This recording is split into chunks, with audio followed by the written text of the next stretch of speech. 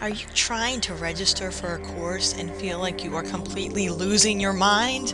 Well, sit back and relax, and we're going to run through the process. You may find a course either through this interactive online e-newsletter on the left-hand side or the list of our professional development opportunities by curriculum area. Let's say you were interested in this course. You might have come here and clicked on the More button or directly clicked on the Register button.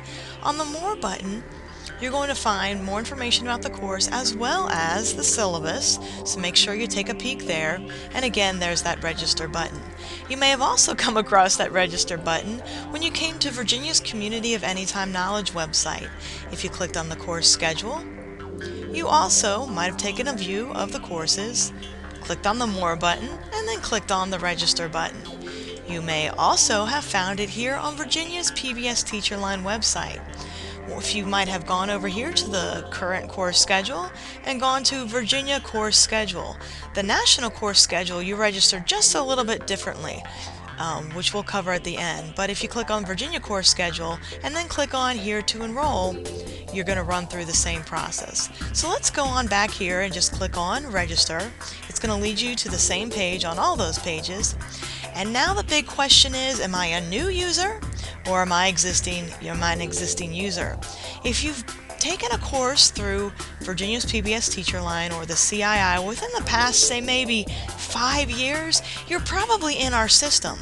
But if you're not sure, you can come down here and click on System Admin, and that will actually lead you to Angela Gregory's email box and ask her if you are in the system. Or you can always call her at the 889-9365 number.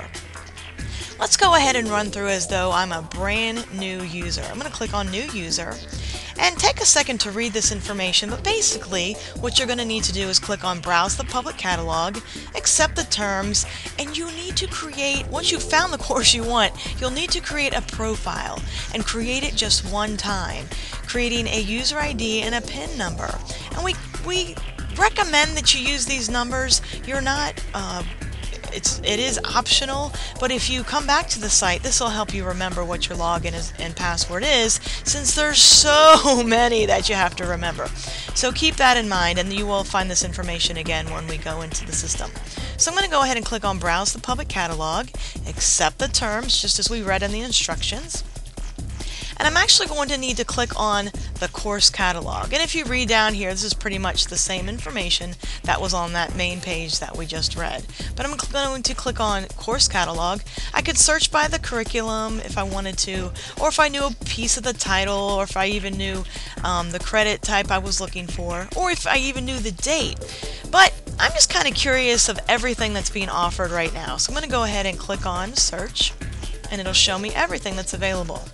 I can either click on the title or register. It's basically going to take you to the same exact spot. I'm going to go ahead and click on the first one, but you'll see there's lots of opportunities, and the dates are listed right here. This is the first day that the course starts.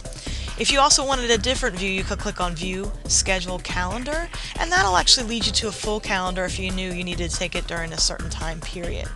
But let's go ahead and click on the first one, Children's Authors on the Web. Again, if I didn't remember what the description was, if I wasn't sure, all that information is here again. And I can click on Request Enrollment. But take a peek at all this other information. The list is here as far as what the cost is. A lot of these are still covered by a grant if you're a CII member or a CII services participant. And if you're not sure, there are links here as well. CII member listing is right here. And if your school is listed, then you are good to go. And the CII Services Participant listing is right here. Same thing, if your school is listed, then you are considered a CII Services Participant, and you would follow the pricing of the CII Services Participants. Now, if you need to pay, if you're not a member at all, Angela Gregory's information is listed right here. There's a 1-800 number, as well as her email if you'd like to make payment arrangements. And there again is the cost of the course. Now, if this is what you want, go ahead and click on Request Enrollment. Now, you'll remember I mentioned you'll need to create a profile. This is the beginning of the profile creation. If you weren't sure if you were a CI member or CI service participant or a non-member, the links are here again. I could actually copy this and paste it over here if I was not sure. And this will give you the full listing. You need to scroll down a little bit on this one, but you can double check just to make sure if you're not sure. And I am a CI member, so I'm going to choose that and then click on Continue. Now again, this is the one-time profile, noting here your user ID and your PIN number, what they request that you use to create it. The user ID, or all of this information in red, is mandatory. We would like you to give us your work email address. That greatly helps us because otherwise we have to contact you to get that. To create the course, to create your course account for your online course, we do need your work email address. So once you've filled out all this information, you'll click on Add, and then you will get an email letting you know that you have registered for the course. Now, back to if I were an existing user. So I'm back on this page, and I would now click on Existing User. Now remember that user ID and the PIN number that we just created? That information is here just as a reminder. So once you've created that profile, that one time, you only need to do it once, you would then log in with your user ID and your PIN number. This again is if you are an existing new user ready to take a course, or you just created your profile and you want to come in and make adjustments or add new courses. I'm going to go ahead and click, and it'll take you to, again, this same layout. Actually, probably looks like you have a little bit more information because now you're in your full profile. So I'm going to click on Course Catalog. Again, this looks just like it did before. Again, I can click on Search and find all the courses. Okay, or I can click on View Calendar, and I could see all the courses that start on this specific day. Click on View, and then you'll see again that Register button. Now again, what happens at the end is you'll receive that email letting you know you have registered for the course. So if you're still having problems registering online, you can click here for a hard copy.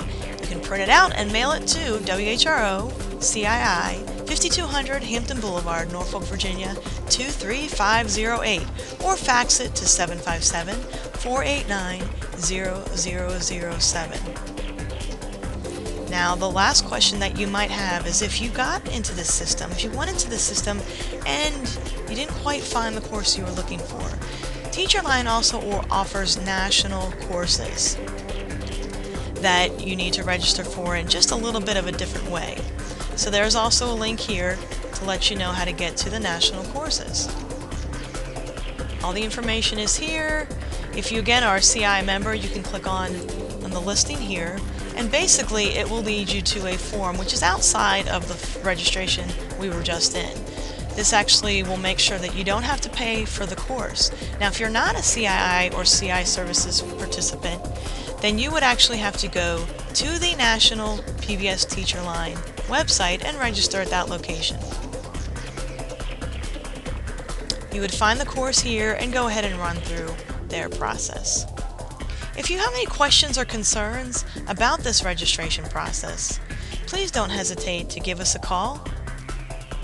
The number here at WHRO is 757-889-9400, and you can ask for anyone in the education department. We would be glad to help you out. Hopefully this will relax you just a tad bit in order to register and take a course through WHRO, CII, and Virginia's PBS TeacherLine, or Virginia's Community of Anytime Knowledge. Thank you.